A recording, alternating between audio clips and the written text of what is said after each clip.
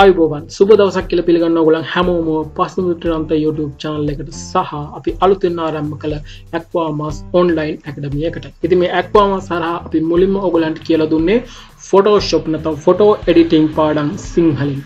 ඉතින් අපි ඒකට තවත් පියවරක් එකතු කරලා අපි සූදානම් වෙනවා අද ඉඳන් ඕගොල්ලන්ට Microsoft Word, Excel, PowerPoint සහ Access කියන මේ softwares හතර කියන්නේ Microsoft Office suite එකත් ඔයගලන්ට නිවැරදි සිංහලෙන් පහසුවෙන් ඔයගලන්ට තේරෙන විදිහට කියලා දෙන්න. ඉතින් ඔයගලන්ට විශේෂයෙන් මතක් කරන්න ඕන කාරණයක් තමයි මේ අපි කියලා දෙන දේවල් ඉගෙන ගන්නට පස්සේ ඔයාට ඕනෑම තැනක ඕනෑම office එකක ගිහිල්ලා වැඩ කරන්න පුළුවන් තරමේ ලොකු දැනුමක් ඔයගලන්ට මේන් ලබා ගන්න පුළුවන්. ඒ වගේම තමයි ලංකාවේ තියෙන වෘත්තීමය ඕනෑම පාඨමාලාවක් මේ අපි කියලා දෙන දත්ත ඔස්සේ ඔයාට ඒ ඕනම එකකට සාර්ථකව මුහුණ දෙන්න පුළුවන්. ඉතින් අපි අද නම් මේ පටන් ගන්න වැඩේ මුලින්ම අපි පටන් ගන්නේ Microsoft Word වලින් මේ වීඩියෝ එක Word හැඳින්වීම. අපි ඉස්සෙල්ලාම Word software එක open කරගන්න MS Word. සමහර වෙලාවට ඔයගොල්ලන්ගේ Microsoft Word මේක open කරාට පස්සේ මෙන්න මේ විදිහට interface එක පේන්නත් පුළුවන්. එහෙමත් නැත්නම්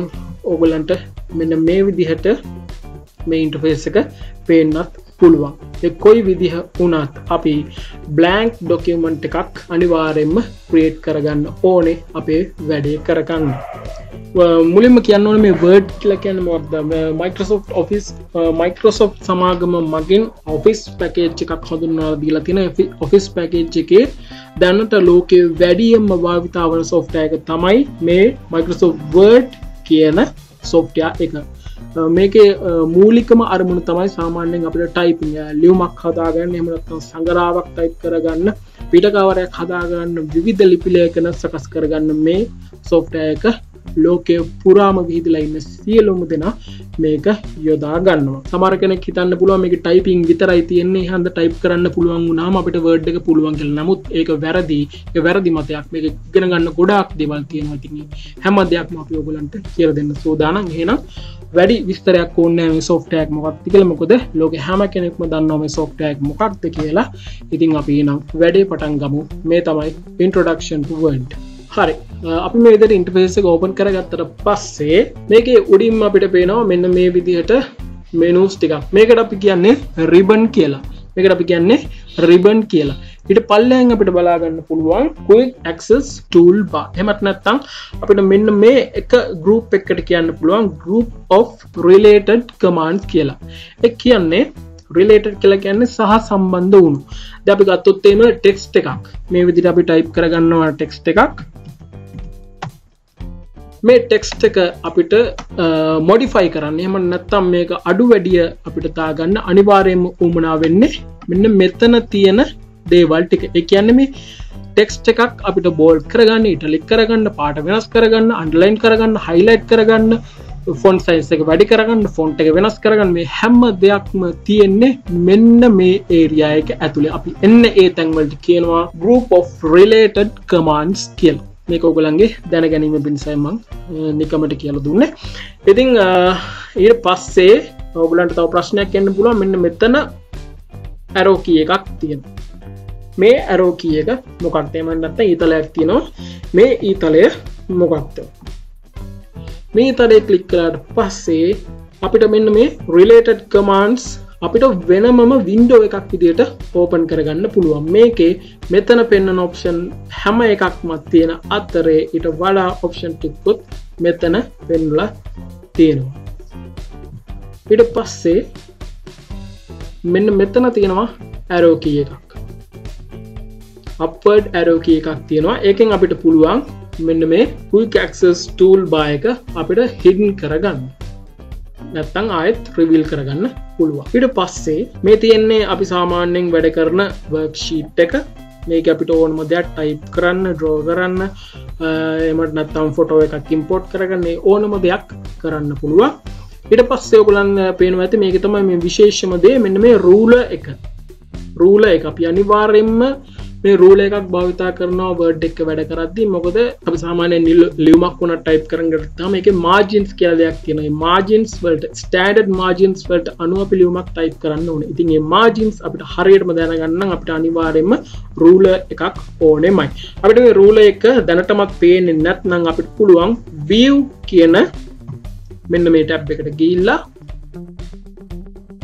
මෙන්න මෙතන ටික් එක ඕෆ් වෙලා නම් තියෙන්නේ. ඔයාලා දැන්ටමත් රූලර් එක පෙන්වන්නේ නැහැ. අපිට පුළුවන් ටික් එක දාගන්න. ඒ වගේම තමයි එතන තියෙනවා guidelines navigation pane කියලා කියන්නේ මෙන්න මෙතන අපි තවදුරටත් මෙතන pages අරගෙන type කරනවා නම් pages 10ක් 12ක් අරගෙන type කරනවා නම් ඒ හැම එකකම තියෙන headings paragraphs මේ හැම දෙයක්ම මෙන්න මෙතන navigation pane එකේ අපිට බලා ගන්න පුළුවන්. ඒවා ඉස්සරහා පාඩම් වලදී මම ඔයාලට හරියටම කියලා දෙන්නම්. මේක දැනට introduction එකක් හන්දා මම මේ තියෙන ටික සාමාන්‍යයෙන් විස්තර කරගෙන යන්නම්. හරි. ඊට පස්සේ ඔයාලට මෙච්චර දුර යන්න ඕනේ නැහැ මේ ruler එක දාගන්න. ඕනනම් ඔයාලට මෙන්න මෙතන පොඩි බටන් එකක් තියෙනවා view ruler කියලා බටන් එකක්. මේක ක්ලික් කරලත් ඔයාලට ruler එක ඇති නැති කරගන්න පුළුවන්. ඊට පස්සේ මෙන්න මෙතන යට අපිට තියෙනවා තව icons ටිකක්. මේක නම් ඔයගොල්ලන් දන්නවා ඇති. සාමාන්‍යයෙන් දැකපු ගමන් කෙනෙකුට හිතා ගන්න පුළුවන් අපිට මේ zoom in out කරගන්න පුළුවන්. මෙන්න මේ plus minus button දෙකෙන්. ඊට පස්සේ මෙන්න මෙතන තියෙනවා print layout කියලා. print layout කියලා කියන්නේ මේක සාමාන්‍යයෙන් අපිට පේන view එක. මේ පේන view එකේ ඉඳගෙන තමයි අපි වැඩ කරන්නේ. ඊළඟට තව views ටිකක් දීලා තියෙනවා full screen reading කියලා. මේකට අපි කියනවා reading mode කියලා කියනවා. මෙන්න මේ විදිහට අපිට යම් කිසි ලියුමක් type කරාට පස්සේ හිතේ තිබ්බ විදිහට මේ ලියුම තියනවාද කියලා බලා ගන්න ඕන නම් මෙන්න මේ view එකට ගිහිල්ලා ඔයාලට මේක read කරන්න පුළුවන්. ඒකට තමයි මේ අනිත් ඔක්කොම tabs අයින් කරලා ඔයාලට ලියුම විතරක් පේන විදිහට මේ reading mode එක හදලා තියෙන්නේ. මේ තියෙන්නේ full screen reading නැත්නම් reading mode. ඊළඟට තියෙනවා web layout. web layout කියලා කියන්නේ අපි මේ සාමාන්‍යයෙන් type කරන එක වෙබ් එක ආකාරයෙන් කියන්නේ වෙබ් පේජ් එක පේන විදිහට මේක අපිට පෙන්වන්න කරනවා. ඔයගලන්ට මේක ගොඩක්ම පැහැදිලි වෙන්න මම ඔයගලන්ට මෙතන ලොකු පැරග්‍රාෆ් එකක් ටයිප් කරලා පෙන්නන්නම්. තව එකක් මම ඔයගලන්ට කියලා දෙන්නම්. පොඩි වර්ඩ් වල තියෙන පොඩි ට්‍රික් එකක්.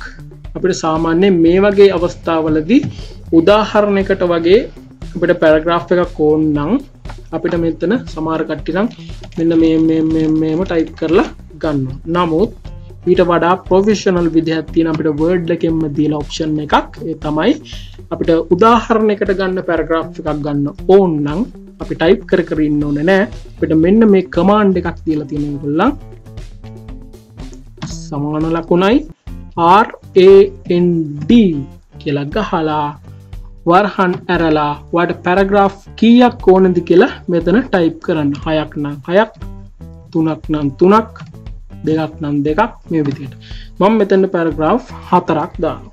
4ක් දාලා මේ වරහන වහලා එන්ටර් කරන්න. එතකොට අපි දීපු පැරග්‍රාෆ් ටික මෙන්න මේ විදිහට ඔටෝ ටයිප් වෙලා එනවා. මේක කොහොමද වෙන්නේ කියලා අහන්න එපා. මේක වර්ඩ් එකේ අපිට දීලා තියෙන ඔප්ෂන් එකක්. මේ විදිහට උදාහරණයකට අපිට ගන්නවා නම් මේ විදිහට ගන්න පුළුවන්. ටයිප් කර ඉන්න ඕනේ නැහැ. හොඳයි. ඒක අමතර කාරණාවක් පොඩි හින්ට් එකක්. ඒක හොඳට මතක තියාගන්න. හරි. දැන් එහෙනම් මම මෙන්න මේ විදිහට ටයිප් කරගත්තා. අපි නැවතත් මේ view mode වලට කියලා බලමු. මෙන්න reading mode එක. අපිට මෙතනින් close කරගන්න පුළුවන්. ඊට පස්සේ තියෙනවා web layout. මෙන්න වෙබ් පේජ් එක පේන විදිහට අපිට මේක බලා ගන්නත් පුළුවන්. ඊට පස්සේ තියෙනවා outline කියලා.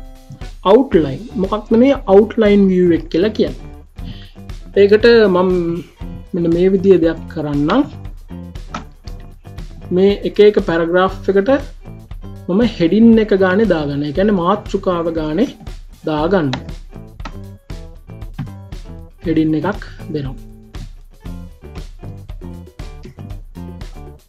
මෙතෙන්ටත් මම heading එකක් දෙනවා.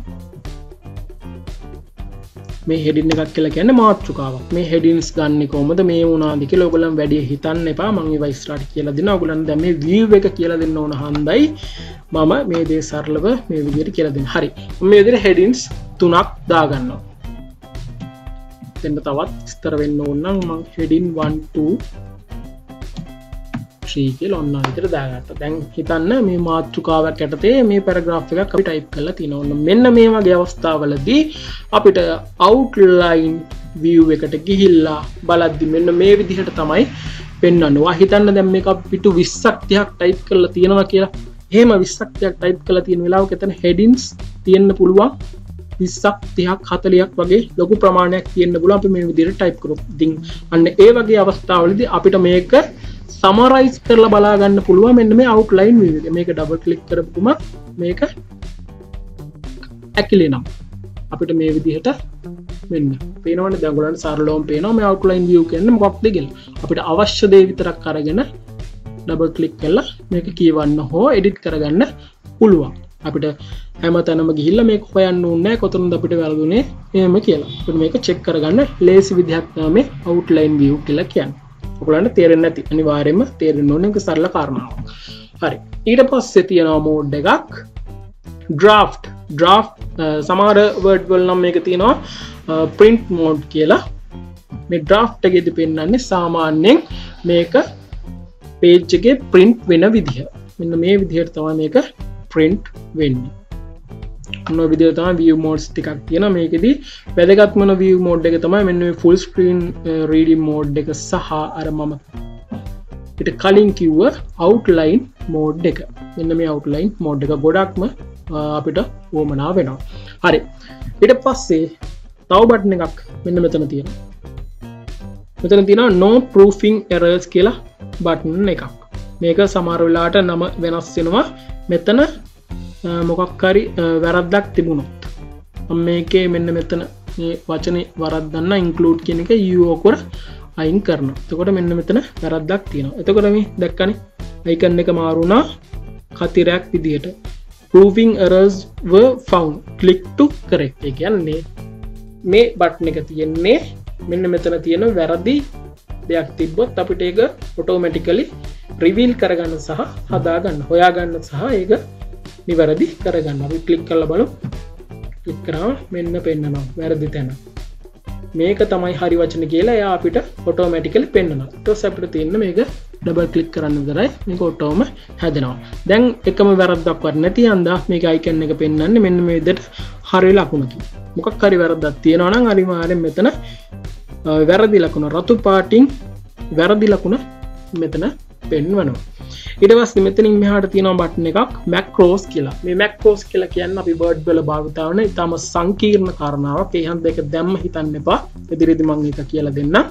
මේක ගැන හිතන්න එපා. මෙහෙම බටන් එකක් දැනට නැහැ කියලා හිතන්න.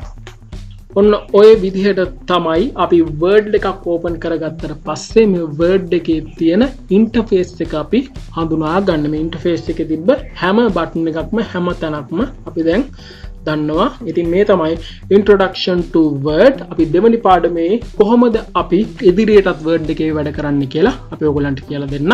ඔයගලන්ට නොතේරුණු මොන හරි කාරණාවක් තියෙනවා නම් අනිවාර්යයෙන්ම comment section එකට ගිහිල්ලා ඒක comment කරන්න. ඒකට උත්තර දෙන්න අපි අනිවාර්යයෙන්ම බැඳලා ඉන්නවා. ඒ වගේම තමයි ඔයගලන්ට මේ word වගේම excel powerpoint access කියන හැම පාඩමක්ම ඔයගලන්ට introduction එකේ ඉඳන්ම අවසානය දක්වාම සිංහලෙන් නිවැරදිව පැහැදිලිව ඉගෙන ගන්න පුළුවන් එකම YouTube channel එක ලංකාවේ තියෙන මේ Pasindu Tirantha YouTube channel එක. ඒ වගේම තමයි Photoshop designing නැත්නම් graphic designing වලට ආස හැම කෙනෙක්ම මේ channel එකත් එක්ක එකතු වෙන්න. ඔයගලන් designer කෙනෙක් වෙනවා නම් මේක තමයි හොඳම තැන. එහෙනම් හැම කෙනෙක්ටම සුබ දවසක්.